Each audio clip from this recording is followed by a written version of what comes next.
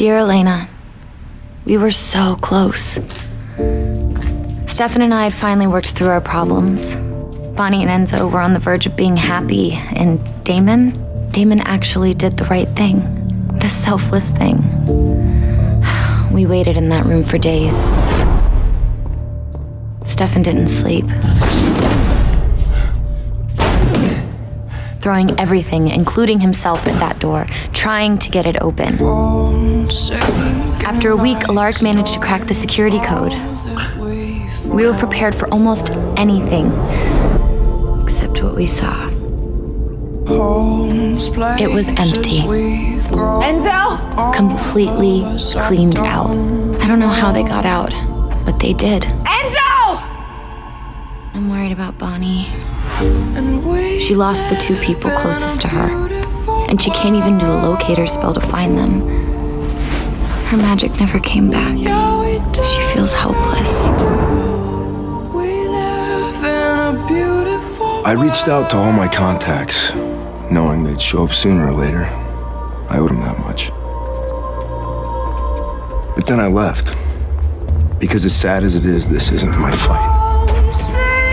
And if I'm ever gonna be happy, I have to recognize which ones are.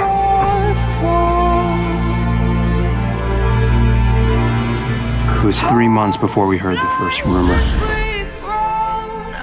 A string of missing persons on the West Coast. It was encouraging, but then the numbers kept growing. 20, 50, 60 people missing. It's them. I know it. I don't know what's wrong with them, or what they're doing, or why, but I promise you, we'll get them back. Just know that whatever happens between now and then, it's not his fault.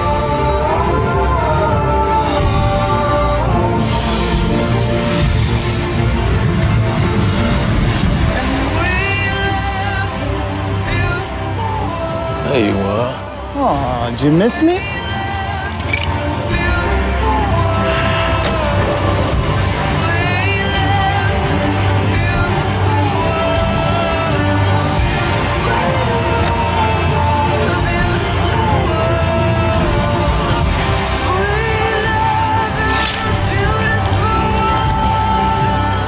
Never gets old, does it?